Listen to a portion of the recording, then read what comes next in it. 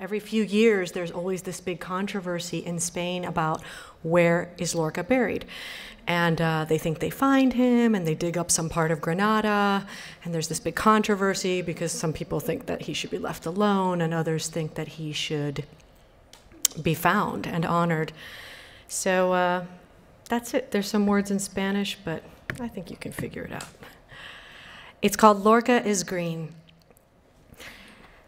Federico Garcia Lorca was a poet with deep-set eyes and a hood of thick eyebrows.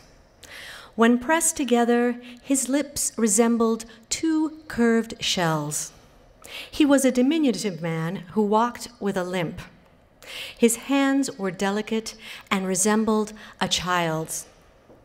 I see Lorca, his words, but also his body, and what must now only be his disassembled bones, his prettiness and his flaws dissolved to minerals.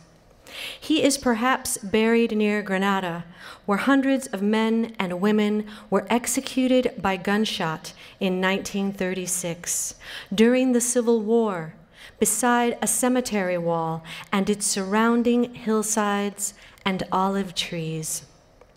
Lorca died in summer, 4 months before the harvest, when the trees' silvered branches were likely heavy with petals and fruit. Some of them are very old, their leaves long threaded by a wind arriving from the sea. Through a vacant archway, as Lorca wrote, con olor de saliva de niño, de hierba machacada y velo de medusa. It is a wind that attends the living. Lorca is green as the sky at the hour of the crepúsculo, when the moon begins its bright ascent and the sidewalks fall to darkness. Lorca is the shadow green of mangroves and pines, the slash of green beneath the egret's eye. He is the green that enters in silence. He is the green that returns. Lorca was a poet whose work I read out loud and in Spanish to my mother and stepfather. She made Cuban coffee and served it in tiny china cups. He sat at the kitchen counter and noted, kindly, that my pronunciation was better than he had expected. Quite good, in fact. That summer, when my mother's hair had finally grown back after the chemo, her head now dark and budding with curls, I could read espadas and adelpha, but did not know they meant swords and oleander.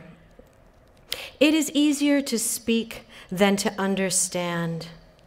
Spanish, with its velvet-clad consonants and hopeful vowels, each letter sounding exactly as it appears. Nothing is left behind, nothing is buried. When my mother says my name, her voice rings like a little gold bell, and I think of yellow, a color that, like her, is filled with resolve.